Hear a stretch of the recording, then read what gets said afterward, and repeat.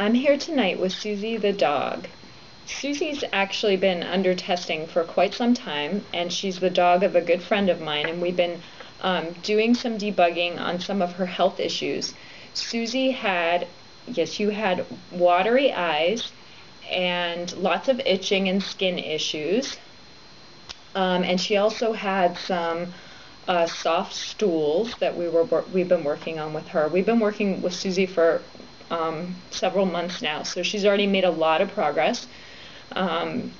We've already changed a lot of things, but we're just going to do some testing tonight and kind of go through examples of what we would test with dogs, to look at maybe some food allergies, to look at some parasites, to look at some supportive things that might help her with various things she's going through.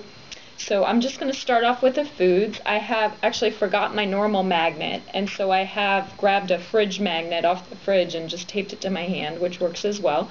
I'm going to just hold Sussie, and Sussie's owner is going to try to pull my fingers apart and see how strong I am.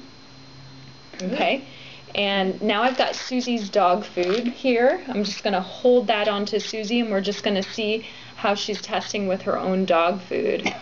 Actually pretty strong there. Really strong. Really strong, so that's great. She's got Ziwi Peak grass-fed venison here, so that's good that her food is still doing well for her. We've got the Ziwi Peak, very exciting, the Ziwi Peak lamb. I'm going to hold that on her as well. She's going to get real excited now. Try to pull the fingers. Lamb also testing pretty strong here, so that's good. Those are both foods that seem to be good for her. We've got some salmon dog treats from Darford. We're just going to hold those on her for a minute. Not quite as strong. Not as strong on the Darford treats. And what about this one? This is the Z-Bones grain-free dental chews. So let's see how she's doing on those. Not bad, but not as strong as the Ziwi. Not as strong as the Ziwi. Okay. I brought a couple of foods here just to try out. I brought some sugar. I brought some honey just to see how her gut is doing with the sugar. Improved. Improved. Okay, so improved on that. And I'm just going to see how she's doing on dairy. Not that we want to feed these things to her, but this is kind of telling me not really well on the dairy. Okay, this is just kind of telling me what's her gut function look like. We've been working on it for a while, and we radically changed her diet, so she's doing a lot better, but that just kind of tells me how well her GI tract is functioning. She's getting kind of excited about the sugar here. Yeah, and now we're going to test her on a couple of shampoos. I've got some Vet Solution Aloe and Oatmeal Shampoo, and I've got the Rosemary Mint Shampoo Bar, so from Burt's Bees. So I'm going to go for the Vet Shampoo first and hold that onto her. Pretty strong? That's very strong. Okay, so she's good now on the Vet Shampoo. Doesn't seem to be bothering her. And the Rosemary Burt's Bee Shampoo Bar. Not bad, but not good, not compared to the Okay, so the Vet Shampoo's testing the best on her. I've got one other. I've got just a People Nivea cream here. I'm going to try that. No, not working.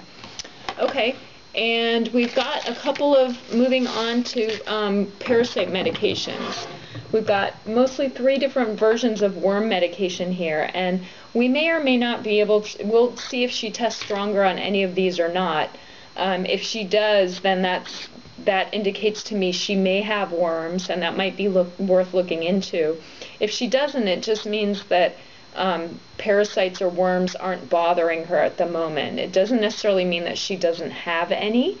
It just means that we're not seeing that as something her body thinks is a priority right now. So I'm going to start with diethyl, which is a worm medication.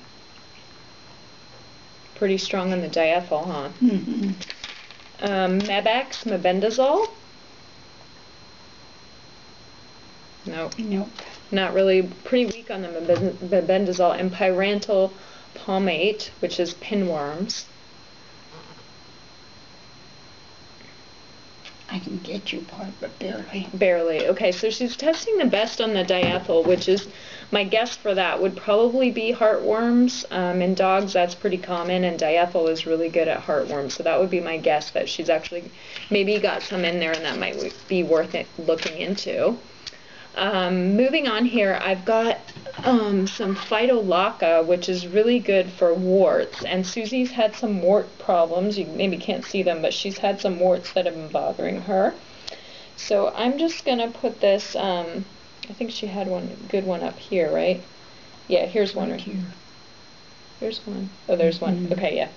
I'm just going to put this on her wart and just see how she's testing on the phytolacca. It's a homeopathic remedy for warts. You're getting me apart, but is it weak or stronger? Weak. Weak. Okay, so the phytolacca is the homeopathic remedy for warts. Doesn't seem to be helping her. Now I'm going to move on here. We've got a couple of things. Move this here over. We've got some detox kind of things for protozoan parasites that she seems to be working through, and GI issues. And we got Xenobite here, we got some diatomaceous earth, and we've got some Ultra Clear for her liver just to support detox. She's had bad allergies in the past, those have kind of resolved, but we've still seen some of these be helpful with some of her GI issues. So I'm going to start with the Xenobite here. Good. Strong on the Xenobite. And start on the diatomaceous earth. Very strong on that as well. And the Ultra Clear. Very strong. Very strong. So I think right now she is actually, yeah, we'll get to that. I think right now she is actually on the Ultra Clear. Yes. And on the DE. Right. Mixed in her food. And the fact that she's testing still really strong on those two says we should probably keep doing that, because she seems to still be wanting that. And then we've got caprylic acid, which we've given her for yeast. She seemed to have a yeast overgrowth, and so we've been giving this to her. So we're just going to see if she still needs that or not.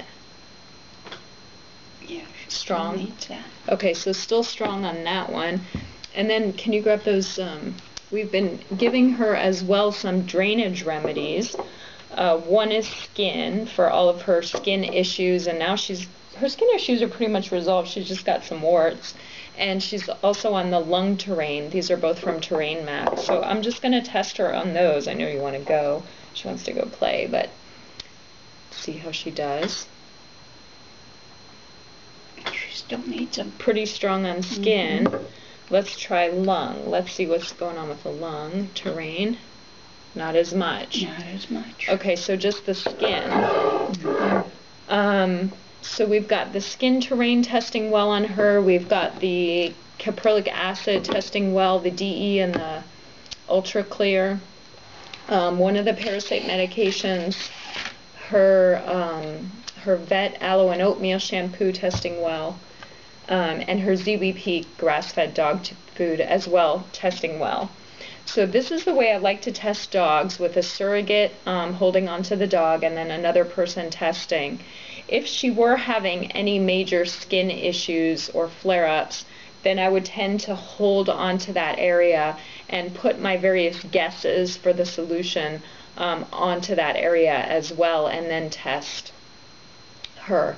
But at this point, she's not really having any major symptoms. We've cleared up her diarrhea or loose stools. We've cleared up most of her skin issues, her allergies, her watery eyes and itchy it seems to be gone as well. So we're just kind of doing a checkup here with her tonight to see how she's doing and what she still needs. And her pungent smell has gone. Oh, and she had a pungent smell, that's right, and that's also pretty much resolved. So it looks like she's still got a few things to take and a few things she's still working on, but overall pretty good progress here.